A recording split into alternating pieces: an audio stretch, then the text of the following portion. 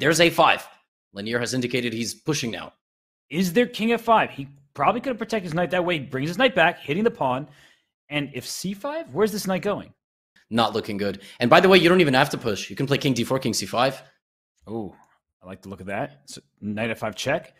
He played that. He gained 0.2 seconds, so at least he's got some mouse speed. He's got to move. Oh, he goes right up the punch, and that's a bad decision. It's a losing decision, in fact. Oh my gosh, you cut the king off.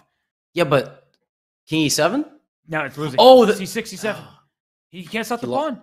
He can't stop the pawn. Wow, what a finish.